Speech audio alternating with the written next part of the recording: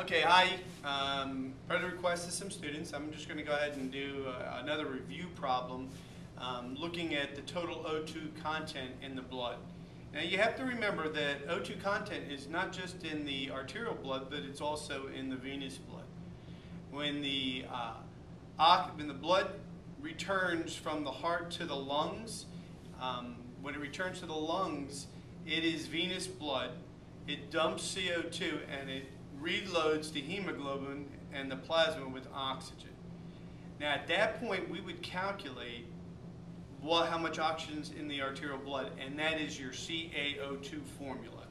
And your CaO2 formula is also known as your total O2 content of oxygen in the arterial blood. And that formula is your hemoglobin times 1.34 times my SaO2. This part right here is what is combined to the hemoglobin. Well, we also have a portion that's dissolved in the plasma, and we're looking at arterial blood. And so what we do is we take the PaO2, the partial pressure of oxygen in the arterial blood, and multiply it times 0.003, and that's Henry's law another time, and we'll discuss that. Well, knowing that formula, that's our total O2 content O2 content value in the arterial blood. But our equation up here is asking us, our problem, for us to calculate what is the Ca minus VO2 for a patient with the following values. So what this up here is saying is it wants me to compare the total O2 content in the arterial blood to what is left in the venous blood, which is now the total O2 content in the venous blood. So I take the CaO2 and I subtract the CVO2. So I'm going to write that over here. I have to calculate my CaO2, and then I have to subtract my CVO2. And that's going to give me my Ca minus VO2. Normal is going to be about 4 to 5 vols per cent. Now what I need to do is to plug in my numbers. But what I haven't given you so far is my CVO2 formula. Well, if you know your CaO2 formula, you know your CVO2 formula. Here's why I know you know it. We know that this is the arterial blood, this is the arterial saturation, and this is the partial pressure of oxygen in the arterial blood. This is the total O2 content of oxygen in the arterial blood. And now I want to calculate the CVO2, but now I want it for the venous. It's almost identically the same formula. Hemoglobin count doesn't change from arterial to venous, nor does the amount of oxygen that each hemoglobin can carry.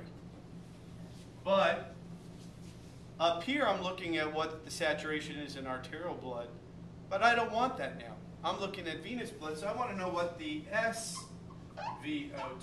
is, because I want to know what the saturation of oxygen is in the venous blood. Parentheses, you can see the similarities from arterial to venous, plus, up here we wanted to know the PaO2. Well, we're looking at venous blood, so now let's look for the PVO2 times 0.003. I always write my formula out because it's easy for me to sometimes go ahead of myself and forget a step. So I encourage you to write out your formula and then to do each step appropriately. So let's go ahead and find out what our CaO2 is. First off, it asks us to get the hemoglobin. My hemoglobin's right up here, and it says the hemoglobin is 15 grams. Each gram of hemoglobin can carry 1.34 milliliters of oxygen. So it's 15 grams times 1.34 milliliters times, remember we're looking at saturation of arterial blood, so I have to look up here, and where's my sat? Oh, here it is, 80%. Don't forget, 80% can be represented as It is very important that you remember your parentheses and remember the PEMDAS, okay? Your order of operations. We have to do what's inside the parentheses first before we do anything else. Well, this is the combined with the hemoglobin. Now we're going to do the other part here, and this is the part that's dissolved in the plasma. It's in my formula says I need to find the CaO2. Well, there it is, 50. Parentheses, 50 millimeters of mercury times 0.003, and that's going to be my CaO2. Now I have to do the math. Okay, I forgot this is dissolved in the plasma. When I add the total, them both together, I have the total O2 content, also known as CaO2 in this situation. Now, I am going to show you that the CaO2 formula is the same as the CaO2 formula, except for I'm going to use venous values. My hemoglobin count is still the same, 15 grams. Each hemoglobin can still carry the same amount of oxygen, 1.34 milliliters. But we're not looking at arterial blood, we're looking at venous, so I have to find out in my problem, did I get a SpO2? And yes, I did. 40%. Make sure you put your parentheses. Plus, now it's asking me for my PVO2. I have that up here, it's 20.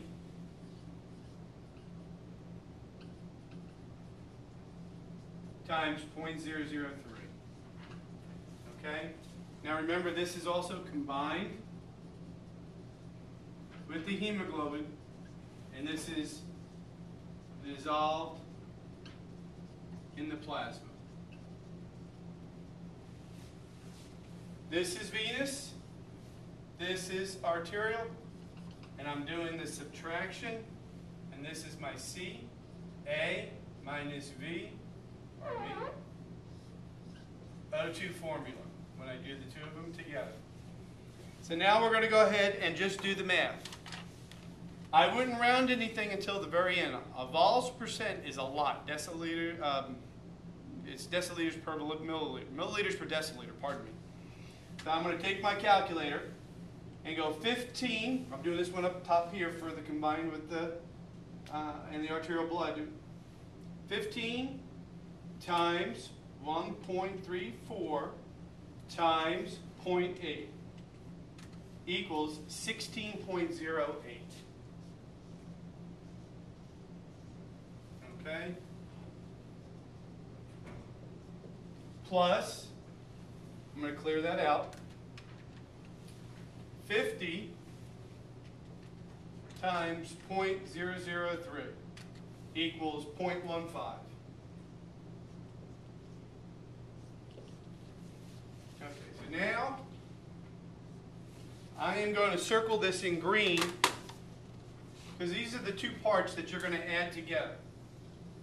You're going to add this part, which is combined with the hemoglobin, and then you're going to add this part, which was dissolved in the plasma. And when I do that, that's 16.08 plus 0.15. When I add the two together, it is 16.23. You write that 3 better. 16.23 vols percent. That is my CaO2. Now, our problem is asking us what is the difference between arterial and venous, so I got to do some more math here. So you grab your calculator again, clear it out. 15 times 1.34 times my SvO2, coming from up here, times 0.4 equals 8.04.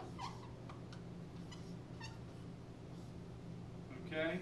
And remember, we're doing this part right, combined to the hemoglobin, plus what's dissolved in the plasma, make sure I've cleared out my calculator.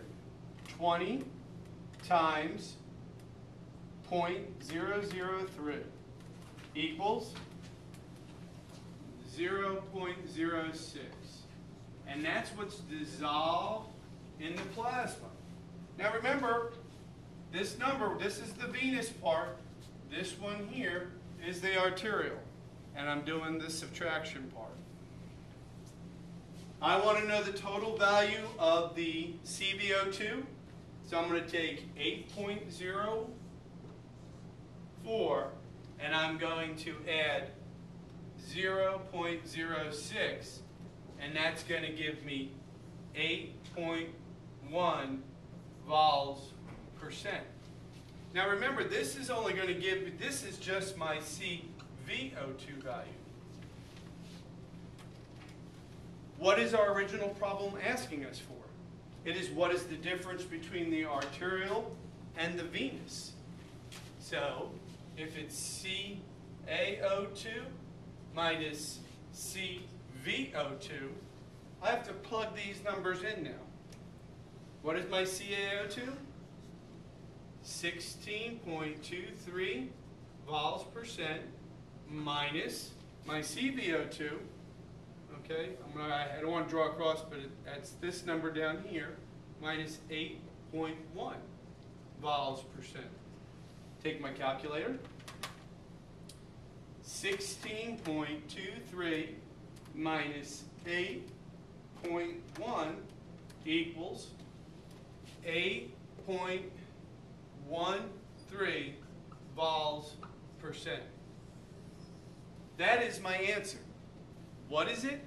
That is the Ca minus VO2. That is the total O2 content difference between what was in the arterial blood and the venous blood. Normal range will be about 4 to 5 vols percent.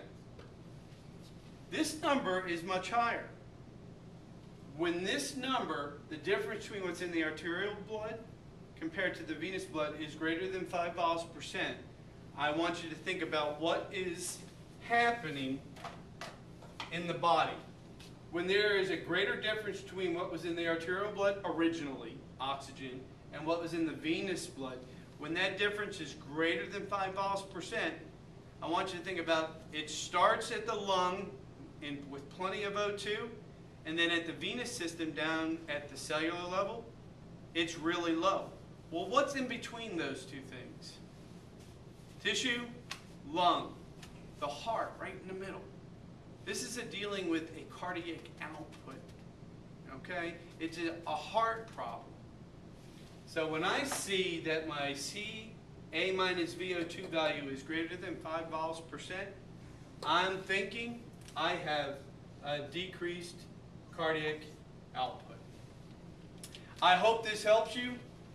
When you're doing this formula and you're doing the Ca minus VO2 formula, the one formula you have to remember is, if I can remember my total O2 content formula, hemoglobin times 1.34 times my SaO2 plus my PaO2 times 0.003, you've got half the battle already won. When you get to the CaO2, just change all the A's to V's and plug the numbers in. Practice, practice, practice, and I'm sure you'll get it. Good luck.